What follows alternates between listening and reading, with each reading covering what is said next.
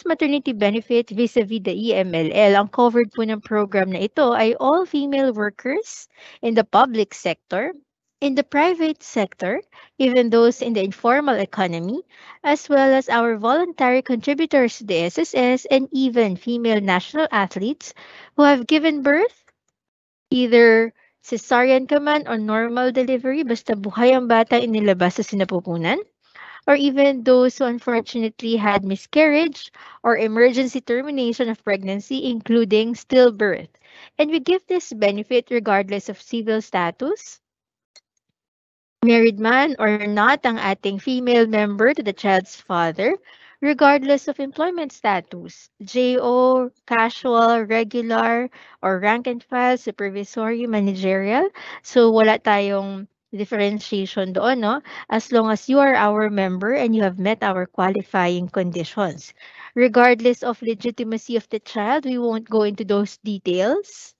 So what's important is that you are qualified for this benefit. And most importantly, participants, regardless of frequency of pregnancy. So mga participants natin ngayon dito sa webinar session, baka yung iba sa inyo ay naka-avail na ng SSS maternity benefit prior the implementation of EMLL, no? Baka 2012, kaya years back. Kung maalala ninyo, meron tayong up to maximum of 4 number of pregnancies ang ating binibilang, kasama dyan yung miscarriage.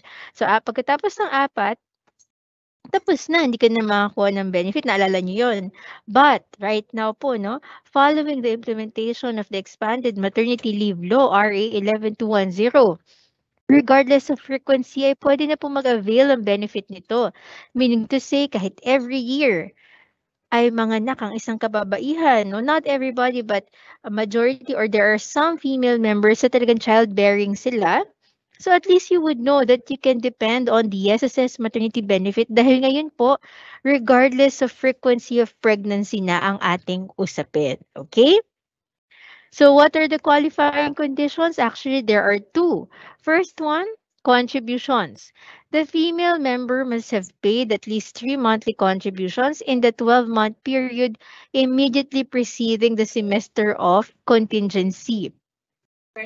Second, the female member must have notified her employer of her pregnancy and the expected date of her childbirth. Okay? So meaning to say, kung kayo po ay employed member, sa mga participants natin na employed member, you have to notify your employer so that your employer will notify SSS.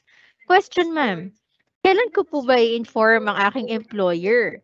Once that you have confirmed that you are pregnant, once you have confirmed na nagdadalang tao ka, no?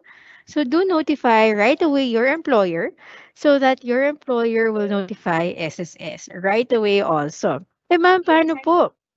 Ngayon po sa webinar na ito, ako ay nakikinig pero hindi po ako employed member. Ako po isang voluntary member ni SSS.